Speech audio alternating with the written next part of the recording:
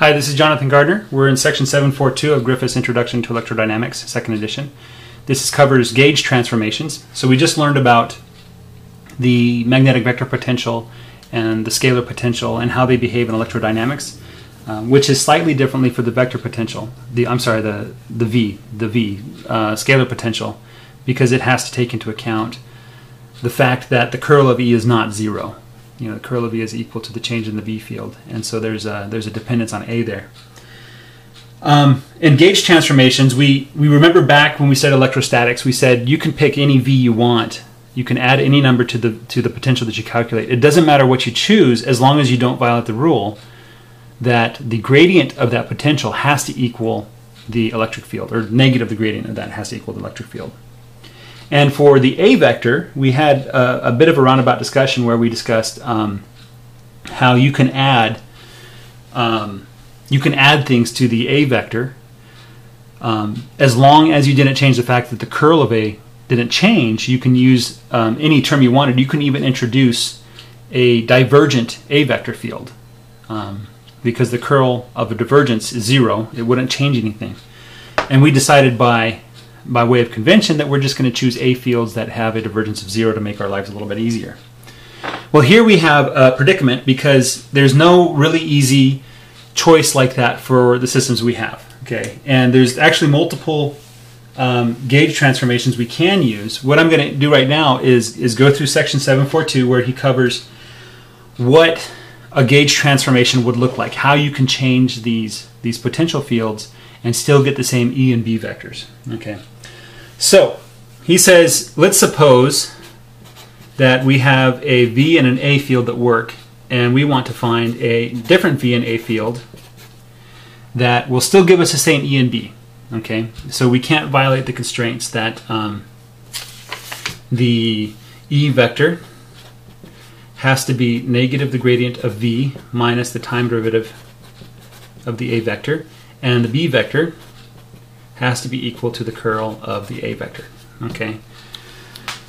So for the V vector, V prime is just going to be V plus some scalar field beta.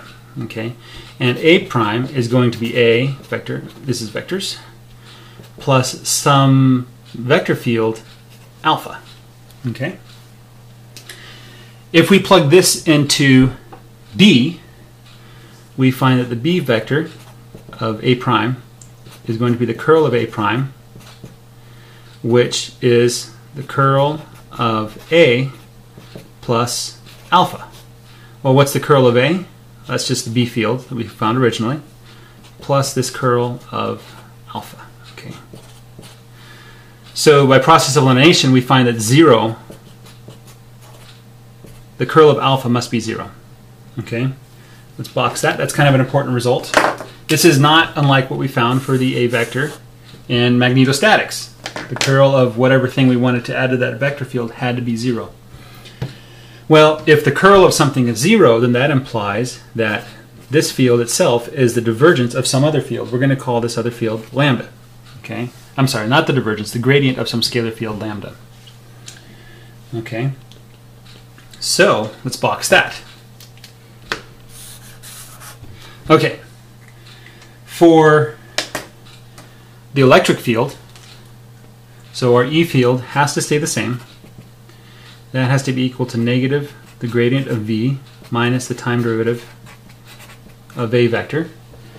And we can't have anything change when we introduce our new V and A vectors.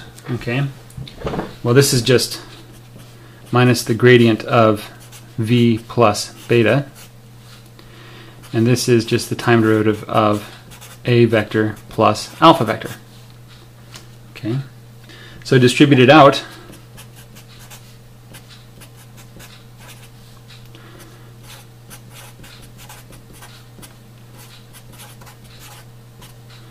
and cancel like terms, so we get these terms cancel out. And so we basically, zero has to equal the gradient, that's gradient of beta and the time derivative of alpha. Okay? So the alpha we found was the gradient of lambda, so we can write this out this way. So we have the gradient of beta minus the time derivative of lambda. So we basically brought the gradient out. Okay? And so we basically get that this beta has to be equal to minus the time derivative of lambda. Okay? Now, lambda could contain some parameter.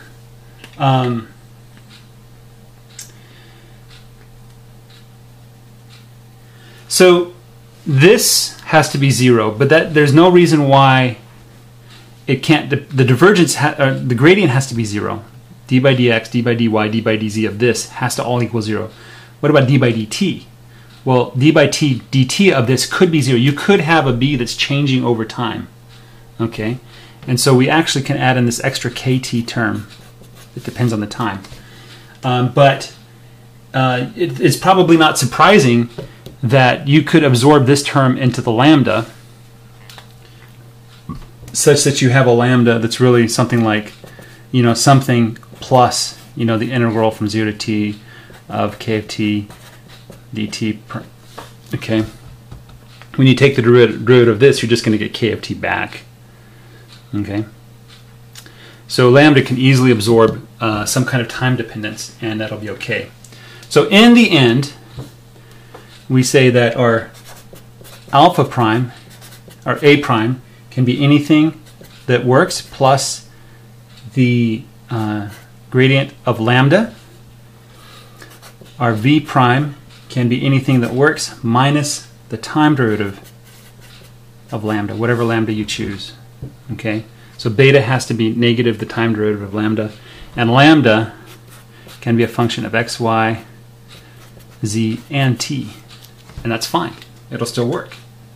Okay, so this is the bottom line, is we can choose any a or v vector that works, and we can convert back to any other a or v vector that works as long as we follow this simple rule that we take some scalar function x, y, z, t, and we subtract the time derivative from our v, and we add the gradient to our a, and then we'll always get the same e and b vectors no matter what lambda we choose.